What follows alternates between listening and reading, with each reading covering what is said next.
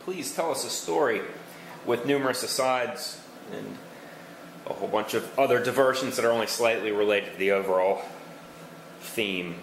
Commented nobody ever. Please excuse the ambient white noise, but it's February. What's the subject today? I don't know. Elements. These pellets are iron, or some type of iron ore. The point is that their principal constituent element is iron. You know, the main ingredient in steel. They're kind of heavy and they oxidize, iron oxide, you know? They rust if you let the air get to them. Latin Fe, ferrous, non-ferrous metals are metals that don't contain iron. I was cleaning this jar just now and there were globs of a glue on it. But it wasn't a glue at all. It was shellac. You can scrape it off with a razor blade and add denatured alcohol to it and actually get usable shellac out of it. You can do the same with paint can labels. If you peel the paper off, sometimes there'll be globs of shellac that hold the paper on. Here are a couple of other elements that I've collected over the years. These two are the principal ingredients in gunpowder. Sulfur, carbon, in this form some type of graphite. These two are very heavy, zinc and copper.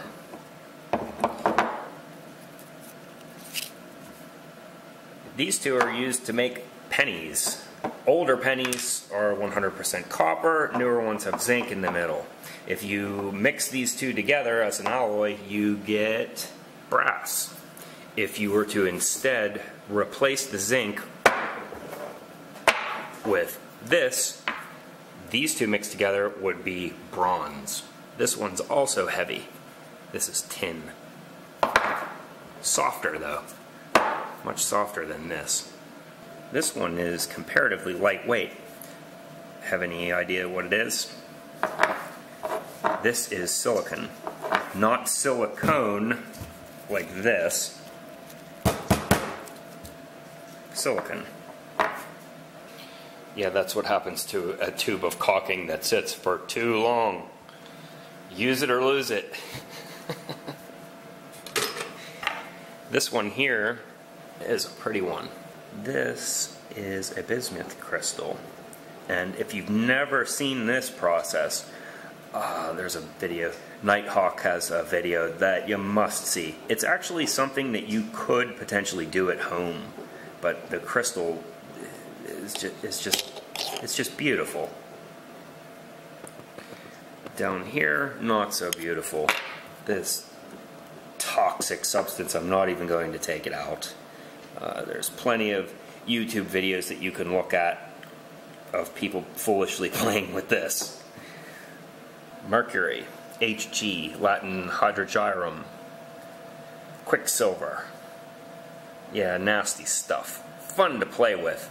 In the jar, it feels heavy, really heavy. You can feel it sloshing back and forth as though it almost feels like there are BBs or something in the jar.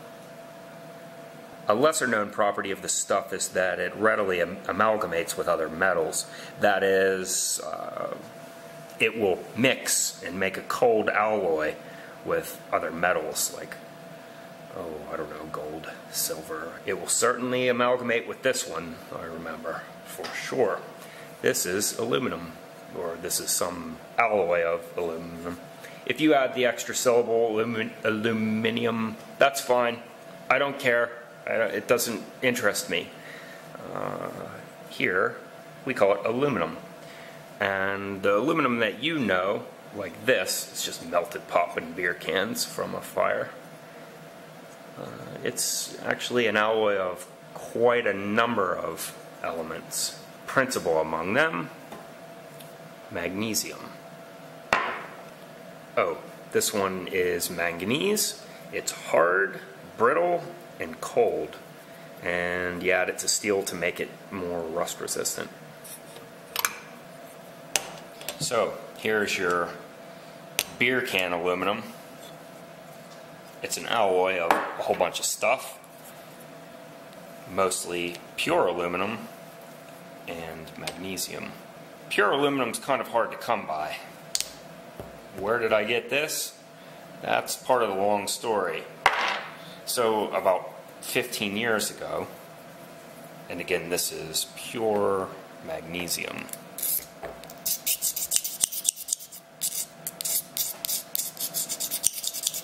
The white dust coming off first, it kind of resembles baby powder. It's just aluminum, or rather magnesium oxide. And then if we scrape it away, underneath we get, sorry about the noise.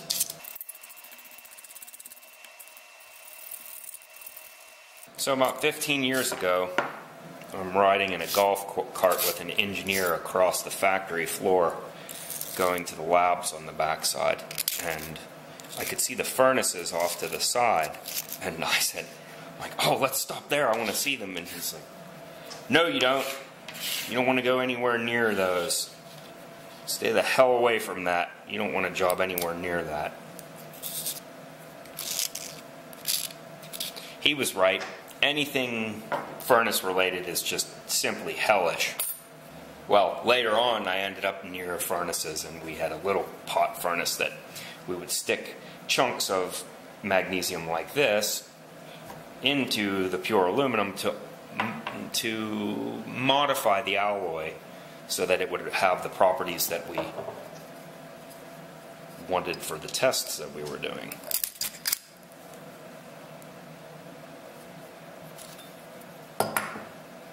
Now here we have some magnesium oxide. Magnesium burns hot.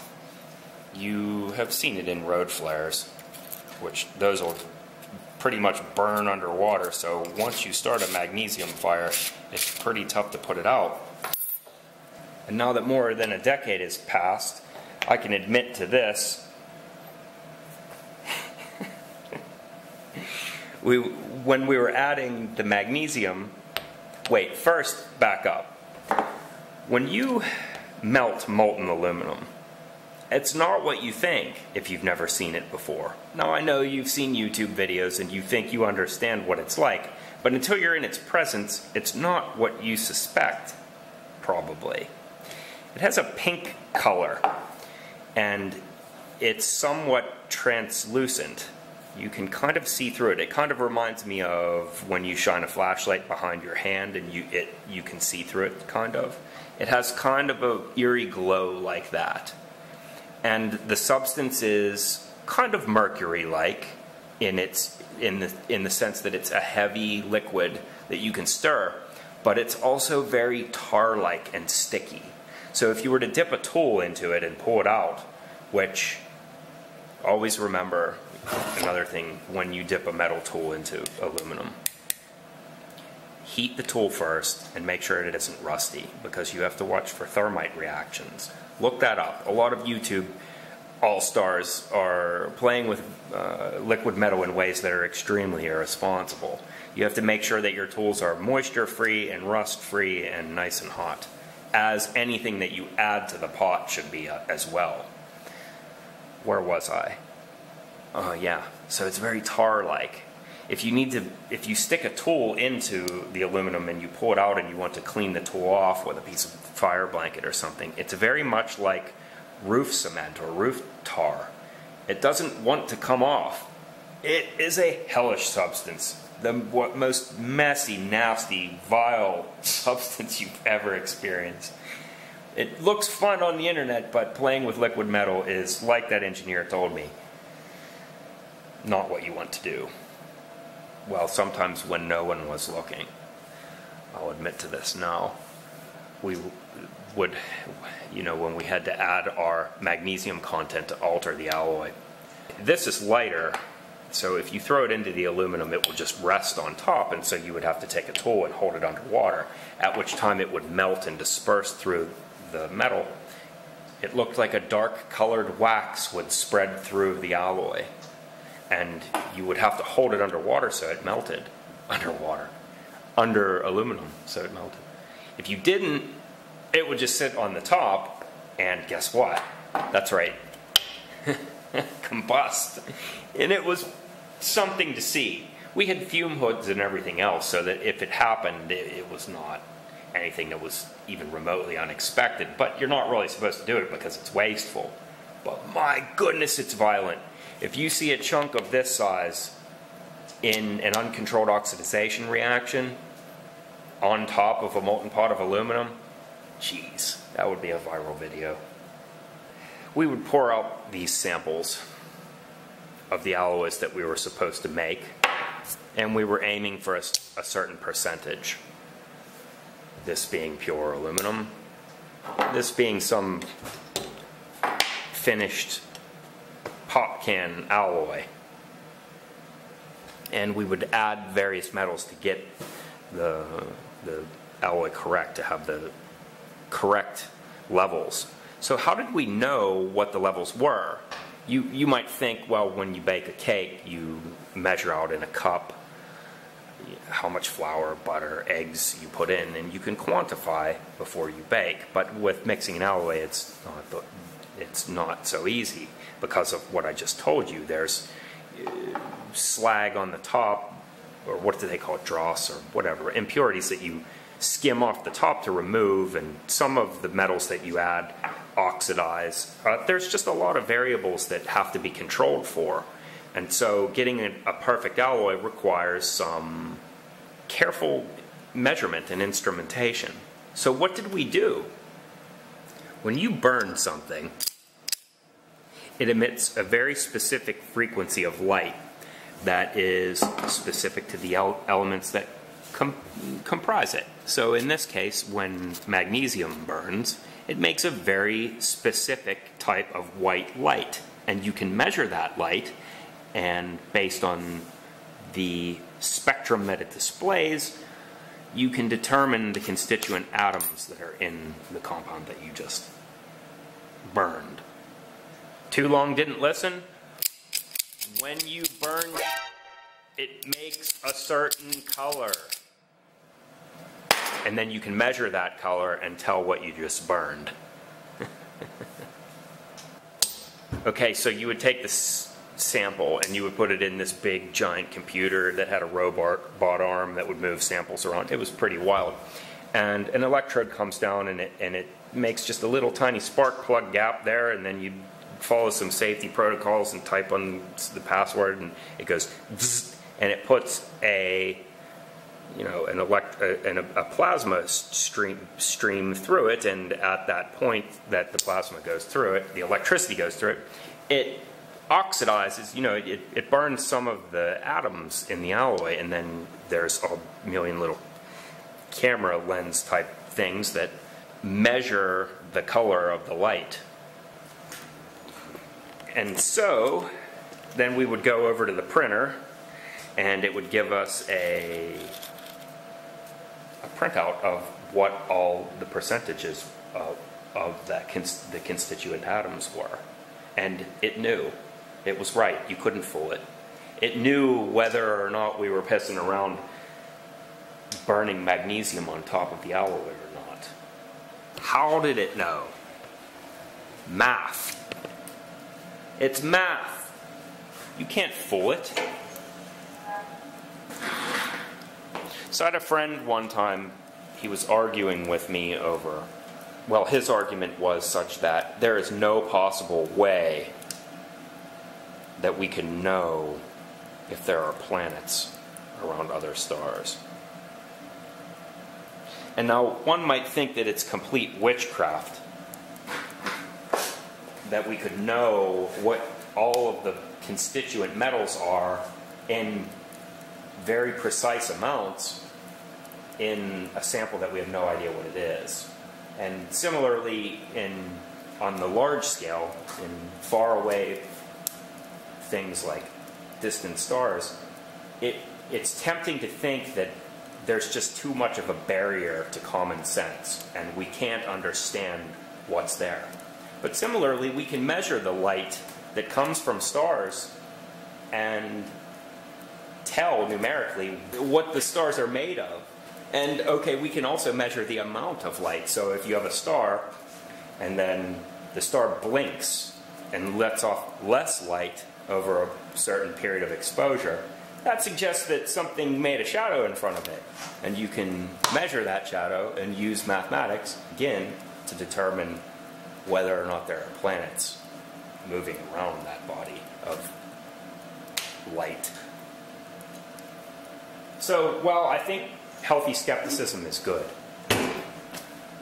Don't let ignorance cause you to become dismissive. And that's the whole point of this story. Thanks for listening. The main subject here today was elements. And you can think of elements kind of the way that you think of Legos. Yes, I know the plural form of Legos is Lego. I don't care.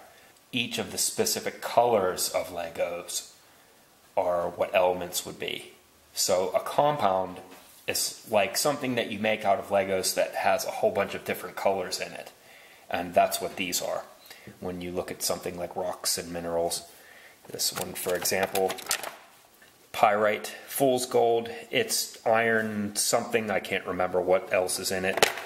Or this dragon glass, or rather obsidian, it's volcanic glass, it's silicon dioxide. In a tetrahedral configuration, it makes like quartz crystals, like amethyst. Please remember, keep in perspective before you make any sort of technical corrections here, that the goal is to be conceptual, because there's a lot of you, and some of you have chemistry degrees, and then others of you didn't know the difference between a compound and an element before you watched this video. And so I'm addressing a lot of different types of people, and I'm really trying to talk to all of you as equals, because we're all at different states of development in our journey. All right, later on,